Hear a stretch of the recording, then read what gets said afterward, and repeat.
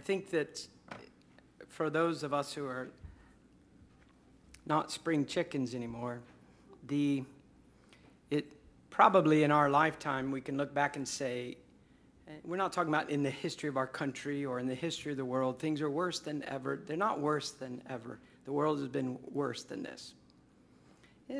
Our nation has not been this bad in any of our lifetimes. But one of the things that I mentioned last night was one of the most alarming things is the confusion that's coming from those that claim to speak on behalf of Christ. I'm not surprised when the world is confused. I mean, if Oprah Winfrey gives bad advice, it doesn't shake me up. I expect Oprah Winfrey to try her best and give bad advice. But if a person that says, I belong to Christ, and this is the way God has laid out for us, and it's the happiest, best way. And then if they say something that goes against God, his character, his word, then that bothers you. So in all of our troubles that we're facing, there's a lot of religious voices, especially with the internet.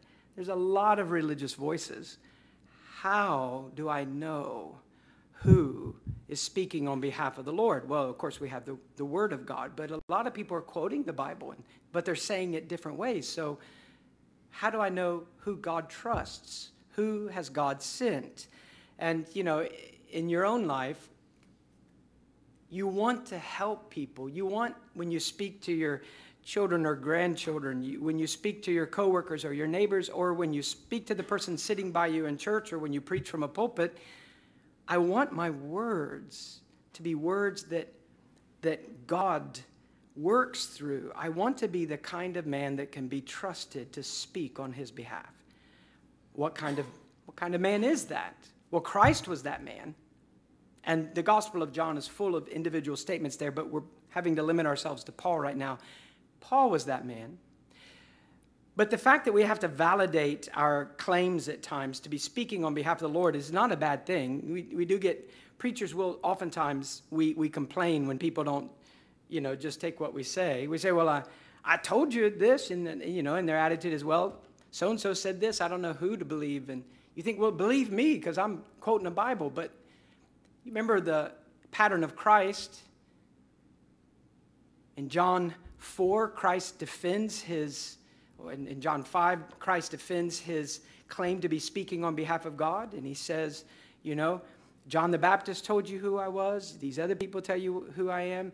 You know, you see these miracles. A voice from heaven told you who I am. And then he said, my life, the works that I do the works the Father gave me to do. They declare who I am. John 10, Jesus says to the crowds when they get angry because they realize he's claiming to be the Son of God and they want to put him to death, Jesus says to them, if I do not do the works of my Father, then do not believe me.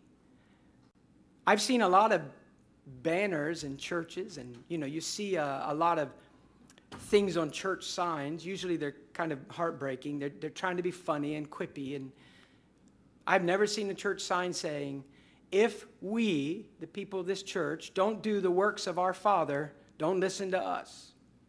Can you imagine if the church put that as a banner above your pulpit? You might take it kind of personally if next week, you know, Doug comes up and there's this banner. If Doug doesn't do what Christ commands him to do, don't listen to Doug.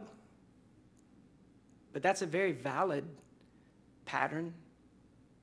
Paul had to validate his claims to be speaking on behalf of the living God so many times. Paul preached in a world different than ours 20 years ago, but ours is becoming very much like his, and again we complain. I quote the Bible to somebody and they say, well, that's your book. Maybe there's other books. You know, and that's bothers us. But you do know that the New Testament, that was the scene. Paul shows up in Corinth and says, I want to tell you about God. And they could have said, so which God? Because we know a whole bunch of gods. We got Roman gods and Greek kind of reflections of these Romans and gods. And then we've got these gods, and we have Gnostics, and we have these, and we have Jews over here. We have 1,000 options for God. So you can just add yours to the list. And Paul says, no, mine is the exclusive God. Oh, well, then that's trouble. Got any evidence for that? At the end of chapter 5 in 2 Corinthians, Paul says in verse 20, therefore we are ambassadors for Christ, as though God were making an appeal through us. We beg you, on behalf of Christ, be reconciled to God. Now, you go out to the world, you can imagine Paul saying this to a Corinthian that grew up with 1,000 gods that they could sacrifice to. You take your pick. And Paul shows up in town and says, I am telling you the truth. In fact, God is pleading with your soul through me. Well, that person is a nut, unless God is pleading through them. But those are your only two options. I don't know why anybody believes anything we say. I guess that they don't throw us in the mental home, a mental hospital, because they just think we're harmless nuts. Oh, God lives in me. I'm the temple of God. I'm a child of God.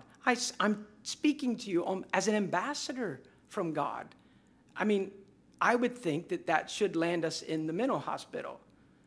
But I think that they think, well, you can think what you want. As long as you're harmless, you just stay over there. But these are realities.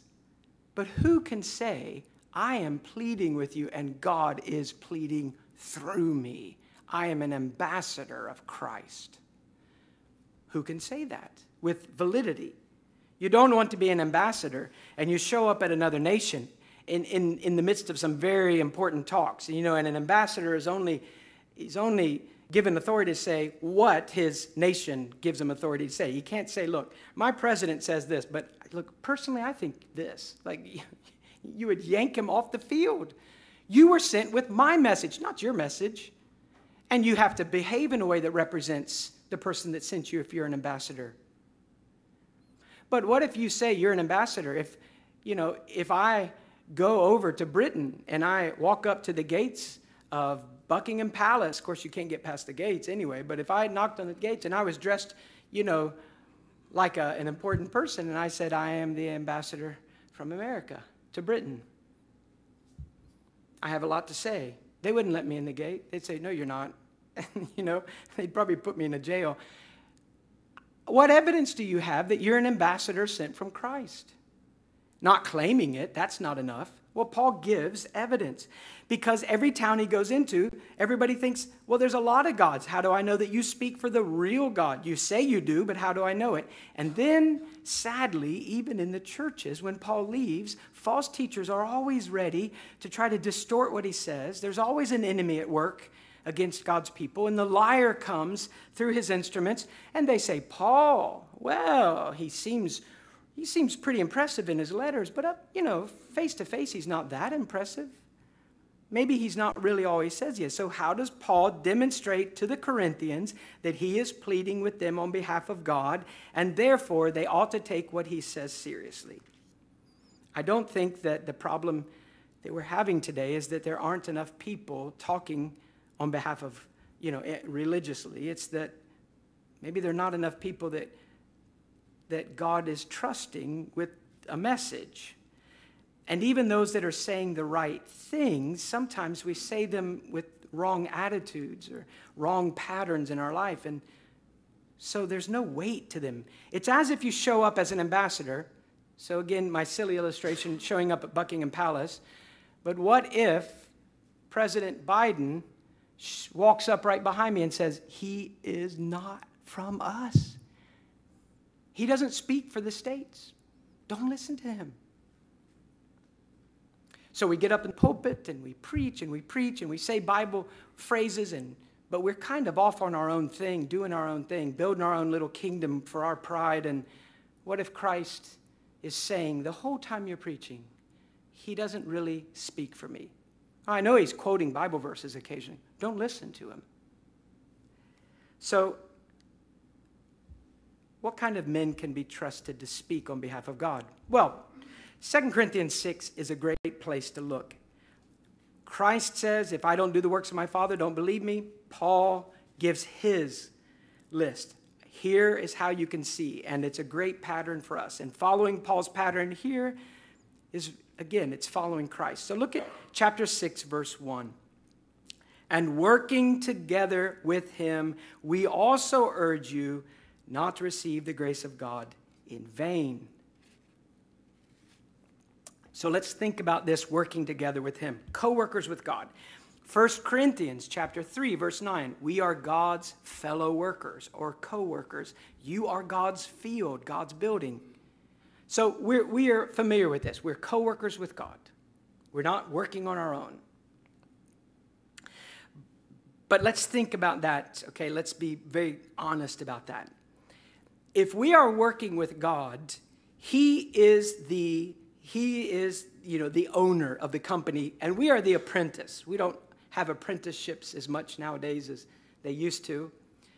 But let's say a young man gets out of school and he says, I want to be whatever. I want to be a bricklayer. I want to be this or that. And I don't want to go to school for it. It really doesn't seem to be helpful. But Mr. So-and-so in church, he owns a company that does what I want to do, and he is really successful. Everybody says he's just the best. So you go to him and you say, I'd like to work for you. I'd like for you to teach me to do what you do. So kind of like an apprentice. And the successful man says, all right, we'll show up at work. And the young man says, yeah, great. Let me see. I like to work Tuesdays. I start about 11. I don't do Mondays. Is that how it works? Have you ever thought about what it would be like for you to be a co-worker with God? And obviously he's the boss and not us, and we're the apprentice. Just some very kind of down-to-earth things. If you are hired on to be trained and to work alongside the boss, think of things that would be included. You join the boss at work, his work.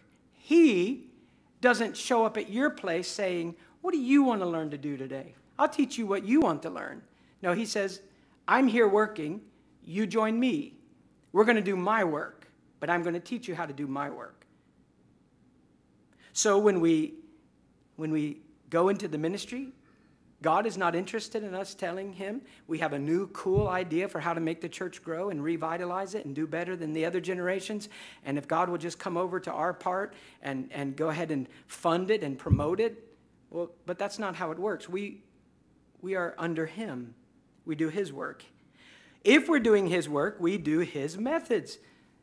Can you imagine a young man saying, I want to learn to do roofing? And so he apprentices on with a mature roofer who's made a lot of money doing it really well. And the young man comes and says, after about 20 minutes, he looks at the roof and he says, I think there's easier ways to do this. I think I've got an idea how we could do this better. I mean, actually, that does happen all the time. If you ever employ 20-year-olds, it's a strange age, isn't it? They're not kids anymore, but they don't know anything yet. So you got to work with them, but you can't treat them like a 10-year-old. They're an adult, but you've got to be patient as they learn. Yeah, you know some things, but you've got a lot more to learn. So let's kind of not be telling the boss how to do everything today. So we come to God and we say, well, okay, so we'll do your kind of work, but I think I've got some ideas how this could be done differently. Well, that's not co-working with God. So we go, we do what he does, we do it how he does it. His methods become our methods. When he starts work, we start work, and we work until he says we're done working. We work at his pace. We don't run ahead of him. We don't lag behind him. And the confidence that we have that when we're done, even though we aren't really great at it, the confidence that it will be done right is that he is at work and we're joining him. The confidence that we'll have all the knowledge we need and all the tools we need and all the supplies we need is because it's his company, not ours. And if you're going to go to work with someone like that, then I guess it goes without saying that you're going to listen a lot more than you're going to talk. So when Paul says we are co-workers with God, how does that work in a spiritual way? Well, look at what he says in verse 3 and verse 4. He commends himself. He says, here's my evidence that I'm really an ambassador sent from Christ. I am working together with God himself. What's the evidence? Well, because of the greatness of the new covenant, Paul can say these things and they're true. And there's two general categories of evidence. There's the category of what I don't do, and there's the category of what I do. All right? So I don't do these things, and I do these things, and this you see, by this you see evidence that I'm speaking on behalf of Christ. So in verse 3, wonderful little phrase, giving no cause for offense in anything. All right?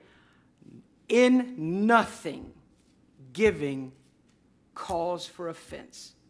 Not that people won't be offended, but no one could ever point at Paul and say, it's your fault I'm offended. So giving no cause for genuine offense in anything. Then in the next verse, but in everything commending ourselves as servants of God. So how do we know you're a servant of God and you're speaking for God? Well, number one, I am careful by the grace of God to give no cause for offense in anything. And number two, by the grace of God, day by day, I use every opportunity. In everything, I commend myself as a servant of Christ. Do you see the universal nature of those statements? It's quite frightening. Verse 3, no cause in anything, in nothing. Verse 4, in everything, commending myself as a servant. So in nothing in my life, are you seeing something that would cause you to say, I want nothing to do with his Jesus? And in every situation, I use these situations as a way of being a billboard for showing you Christ. And I show you thereby that I am serving Christ, not myself. This is Paul's pattern. Let's take those quickly. In nothing giving an offense, Paul refuses to do anything that would discredit his claim to be a servant of God. Way back in the Reformation, as the Protestant church is forming, and, as a response against Catholicism, and people are, saying terrible things about the Protestants and their preachers. And John Calvin wrote this, Satan aims to discredit the gospel by the faults in her ministers. If he succeeds in bringing the ministers into contempt, all hope of progress is gone. If you're in a town where there's a little group of Protestants that have sprouted up in the 1500s, and you're saying the Scripture is the guide, by Christ alone, grace alone, through following Scripture alone, not the Pope. Woo! Some wacky heretics down there. Let's watch them a little bit. In nothing, give them a reason to doubt that what you're saying is true. In everything, commend yourselves as people who serve God and not yourselves. If he can get the true minister who brings the truth to discredit the truth by his life, all hope of progress is gone. So how does Paul not discredit, and how does he give credit? Well, in nothing giving an offense. That means, obviously, open sin. The minister doesn't say to himself that because he's saved by grace, he can live in known open sin. But guys, that's not very hard. There's plenty of ways to be sinful behind closed doors.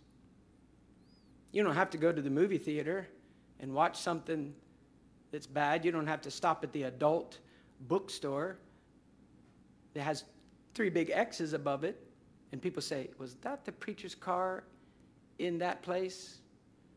You have an internet, you have a phone, you have an iPad.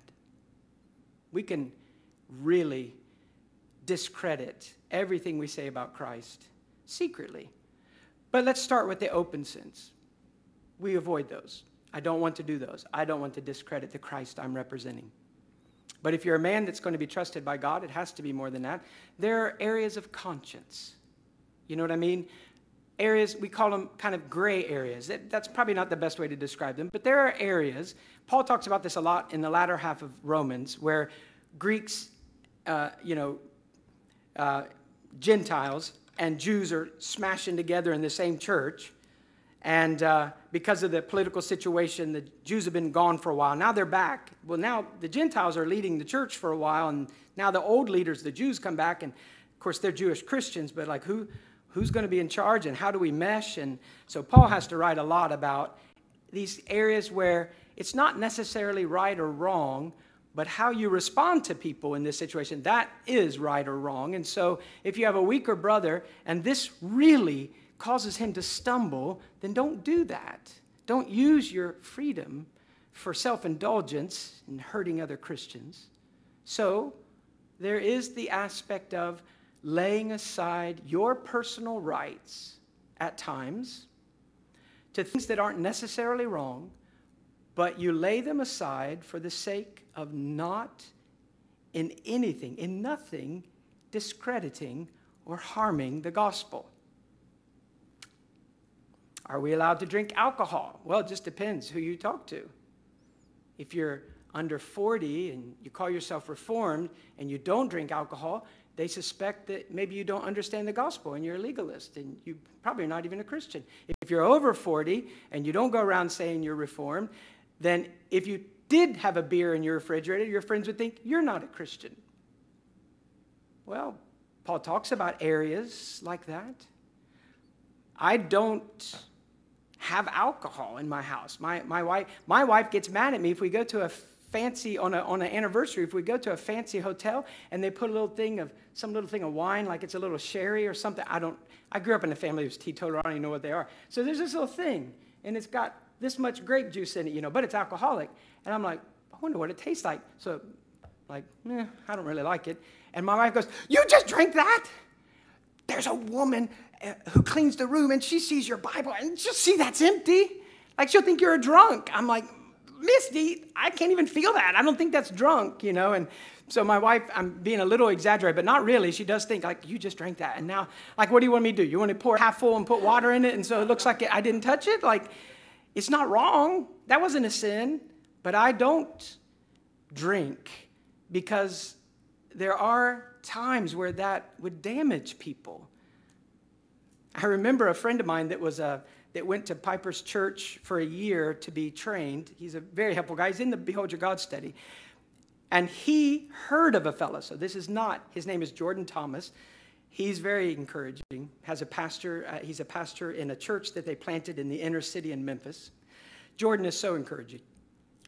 But he heard of a guy who, he's a young Reformed guy. So he's like, he gets hired on at a church, and he tells him, now I just want you to know I drink. And he says, so when you come to my house, he said, now I only drink 2 beers a day. That I limit myself, 2 beers a day. But if you come to my house, I'm going to have a beer in my hand. And one of my friends leaned over and said, it's going to be a warm beer, if you're carrying around 2 beers all day. I can tell you're over 40s because you don't think that's funny at all. But all right. I think that's stupid. Like, why do that? There's people in the church that you might damage. But that's an area of conscience. The Bible doesn't say you can't have alcohol ever in your stomach, but it does say a lot about drunkenness, and it says a lot about laying aside your personal preferences for the sake of others.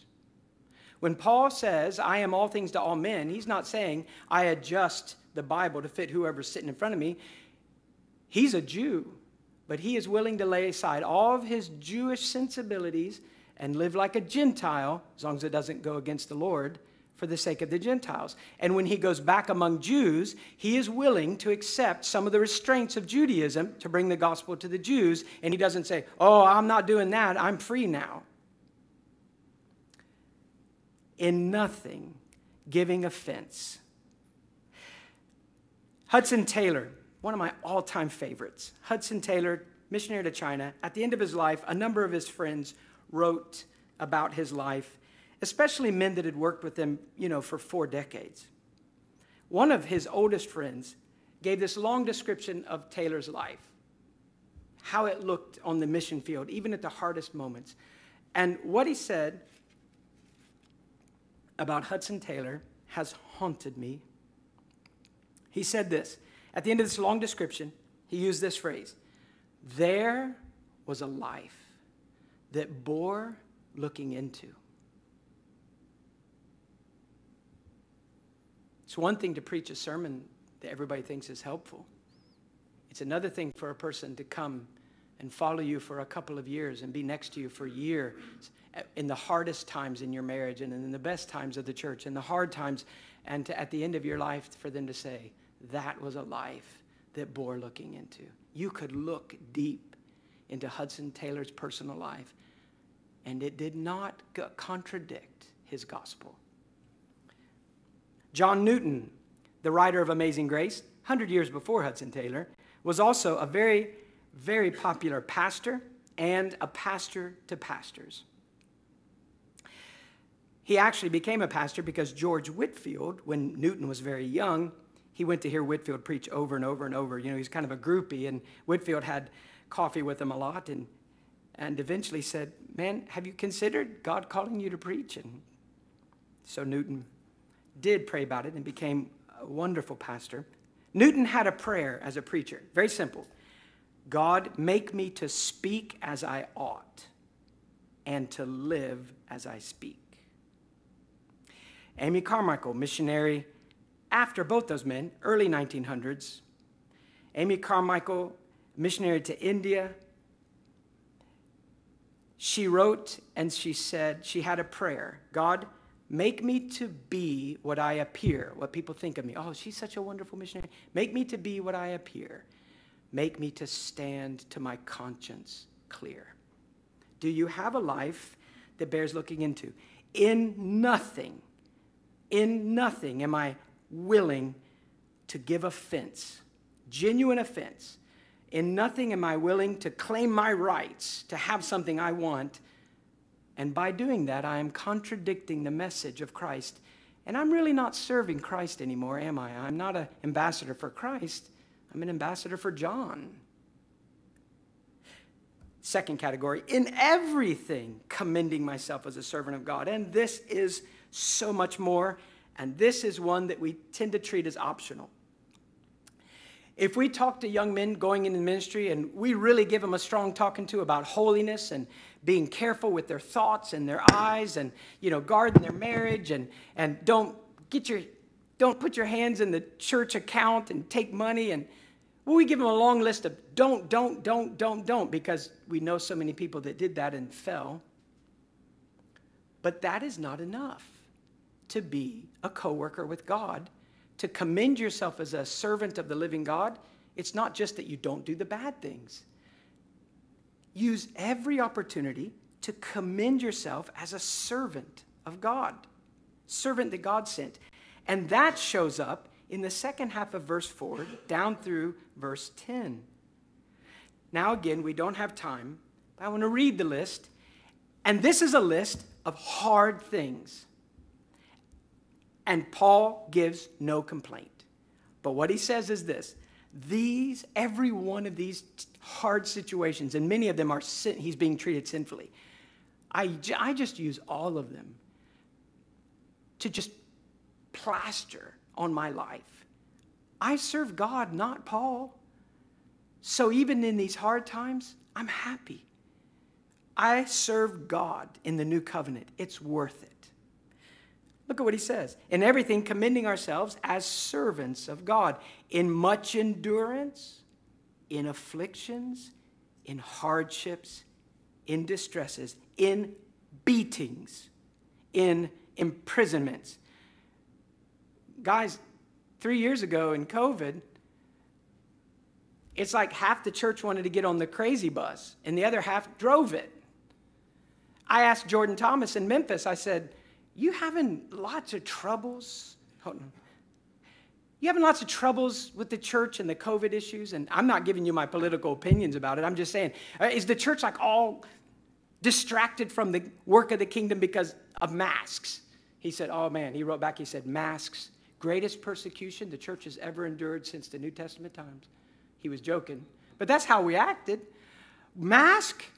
Oh, my American rights. Oh, you're stupid. You're just being sheep. Take those masks off. I hated masks. But in every little thing and every big thing, commending yourself as one who is willing to lay aside personal rights at times, not God's rights, personal rights, for the sake of the gospel. Yeah, you had a question? Which one? The last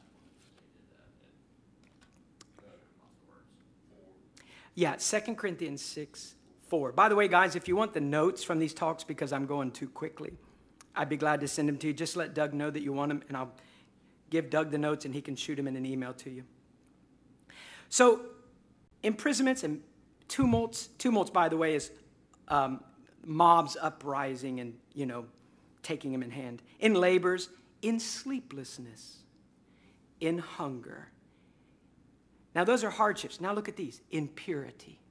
How do we know Paul speaks on behalf of God? Look at the purity of his motives. In knowledge, he studies. He says what God says because he studied the word. In patience, in kindness, in the Holy Spirit, in genuine love, in the word of truth, in the power of God, by the weapons of righteousness for the right hand and the left. And then again, he goes into all these different circumstances he finds himself in. By glory and dishonor, by evil report and good report, regarded as deceivers, yet true, unknown yet well known, as dying, yet behold we live, as punished, yet not put to death, as sorrowful, yet always rejoicing, as poor men, but making many rich, as having nothing, but possessing all things. Paul just gives all these, it's like this is the craziness of the ministry. And in every one of these situations, without exception, in all things, not most, not the fair situations, in all things, commending myself, I'm just a servant that God sends. So, in a world with so many voices, who can be trusted to speak on behalf of God? Well, Paul says we're co-workers with God. This is how you see it. We dare not claim our rights and jeopardize the gospel. We dare not claim our rights and say, I don't deserve to be treated this way. And when things get really rough, instead of commending himself as a servant of God, he commends himself as a prima donna. I deserve this. The last thing this morning is found in chapter 6, verse 1. It's an encouraging thing. When I think of being a co-worker with God, for many years, I have thought of it in, I believe, a wrong way. Here's how I thought of it. I thought, the world, the church, it's the field, and you're out working in it. So I'm over in a corner working and working and working. And there's so many needy people, and so you're over in the corner and you think, but I'm a co-worker with God. So I'm hollering at God. God! He's over somewhere else working with somebody else. God, I really need help over here. Mrs. So-and-so, Mr. So-and-so, their kid, my next door neighbor, the person I've been witnessing to. God, help. Come and help. Come and work. Make my weak efforts effective. That is not the picture. Look at chapter 6, verse 1. Working together with him. Here's how the New American Standard translates it. We also urge you not to receive the grace of God in vain. It's the we also. I would put that in the front of your Bible. We also. In other words, Paul says this. We are co-workers with God. We also say these things to you. What do you mean, we also? God is at work. God is at work across this little planet through the ages. He is at work. God is at work in your church. God is at work in your home. God is speaking. He's already speaking to the Corinthians. God is already saying to the Corinthians through 1,000 ways, don't receive the grace that I'm giving you in vain. Paul, as a co-worker, is coming up alongside God, who's at work. And his voice is added, and he says, yeah, I'm saying the same thing. Don't receive the grace of God in vain. It is quite a different situation from what I thought it was. I'm in the corner working hard, hoping God will show up and help just in time, or God is working everywhere. and he points me in the direction of some soul that day. And I come up to them after the sermon and they say, I've been thinking about those things a lot. And you see, there's a great opening. God is already talking to the person. And you just say, you know what? I also say. And you point them to Christ. You point them to hope, to obedience. It's a wonderful thing to be a co-worker with God because he's the great worker and we are the we also. And so no moment in ministry is hopeless because we are joining the work of the King. Amazing thing that God would use us, but he does. Men who are insufficient, but they find their sufficiency from God in a superior covenant like Paul. So go back to that covenant and get such clear views of it that it just permeates everything in your efforts at home and church. You don't lose heart. Go back and look at those chapters for yourself that we just hinted at. 2, 3, 4, 5, and 6. How did that great privilege of serving in the new covenant change everything for this man? And how does it change the way I follow Christ as a leader? Let's pray. Father, we thank you for the call to serve, whether it's in ordinary ways that every Christian is called, to speak, to live as salt and light, to grab people by the hand and say, come and see the one who told me all my life, who unveiled my sins, who saved me. And we can guide them to you, to be co-workers with you in the great unfolding of the kingdom of Christ. We thank you for that, and we thank you that the provision is perfect. The pattern is clear if we'll look. We pray that you would help us to be men who lay aside the despair that so easily grips us because we do care about your reputation and we feel at times that perhaps it would be better for us not to be serving in this situation, and we would throw our hands up. But you have called and equipped and supply. So help us to set our feet on the path that Paul set his feet on in following Jesus. Help us to follow your Son as we lead others. We ask it in Christ's name. Amen.